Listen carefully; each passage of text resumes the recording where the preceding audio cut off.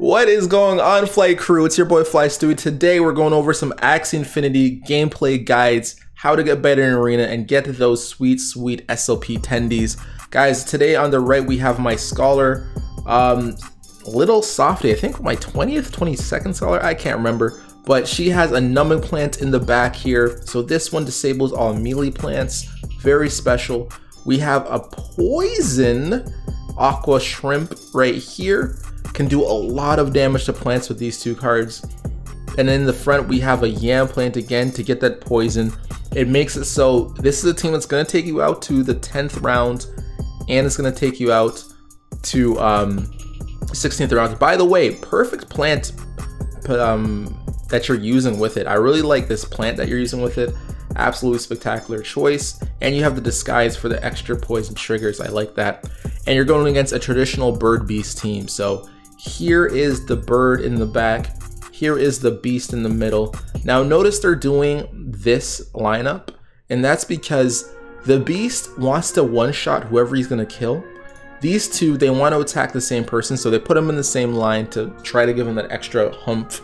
But let's see what happens. By the way, we got Rico in the building, Gia in the building, Little Softy in the building. So let's see what Little Softy does round one. So round one, the opponent does Hot Butt. Hot Butt, of course, disables this guy's vegetable card. So Little Softy, our Scholar, won't be able to steal energy, and she passes first round. Now what's interesting here is first round, she's actually in a situation where she can do significant damage to this guy. Now, because this bird has this zero cost card, there's a lot of times on round two and round three, this bird is ready to go. Round two and kill your Aqua, kill your big threat. So in this round here, the biggest threat you have is probably, it's a mixture between the bird and the beast. I think the beast is a tremendous threat, can get you energy. If he gets to your shrimp on time, then you're in big trouble. But I think the definite play probably is for round two. And she gets the thing here is you probably want to get rid of the bird here. So let's see what she decides to do. She does exactly that. She gets rid of the bird. Now notice how she's playing these cards here. And she actually chains this. Poison, poison. We have 4 poison here, and she actually changed this with this card here. Another Notice the Red here, another bug card to get that poison. Definitely a professional move right there. And then the opponent goes for the energy steal. So right now, Little Softy's in an absolute dominating position here. And this is gonna be a very judgment call move. Now, you know they're gonna come for the attack here. Now, what do you want to do here? You just played a bunch of your Aqua cards. You know you're not going to get them for a while. Do you go for the poison, or do you sit and chill? I think you sit and chill and you wait next turn. But let's see what she does. She goes for the poison. Not the worst move in the world. And now this person is poisoned, and you buy yourself a little bit of time.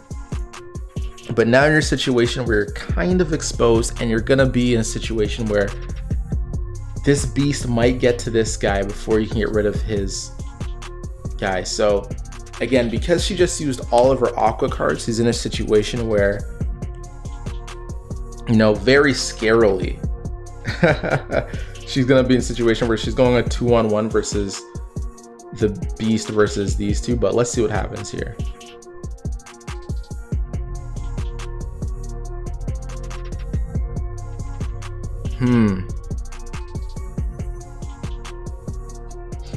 Now, I would say out of all the moves, this one was probably the one where you could have waited. Now, the scary thing about waiting is you're most likely going to get vegetabled here, but at this point, you probably want to wait at least one more turn to go. I'd rather the beast kill your Aqua and then this person be exposed and then you attack, than to attack when you're not using this defensive attack. A lot of times you want to be attacking when someone's attacking you, so now you're in a situation where it's really game over. And again, at this point, there's not a lot you can really do, right? She uses Risky Frisk to get the attack bonus here. And again, so if you have waited one more turn, and of course it's Axie, it's hard to know what cards you're going to get. You would have had 4 cards. You would have been in a situation here where you could have done 300 damage with Little Branch and probably take that thing out, and then you have at least a decent 1v1 against this person. But again, remember, this is our Scholar's first time using this Axie comp, so it's very hard to beat the Bird and Beast right now. Right now, it is like the best team, honestly. Let's change up. Let's put some little more beats on here. And right now, so again, we're not in a good situation. She gets a pretty good draw here. Let's see if she's gonna be able to take them out. Oh, and takes them out with the double Sugar Rush. Okay, so doing 150 with a plant is not a bad thing. And here is the scary situation you're in.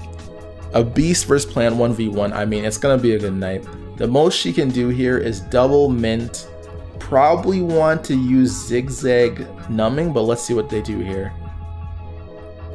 She tries to save an energy, but realistically, against this barrage, there's nothing you can do. There's nothing you can do. It's just a terrible matchup for the plant, and she loses the game. So again, guys, the Bird and the Beast is one of the most powerful comps in the game.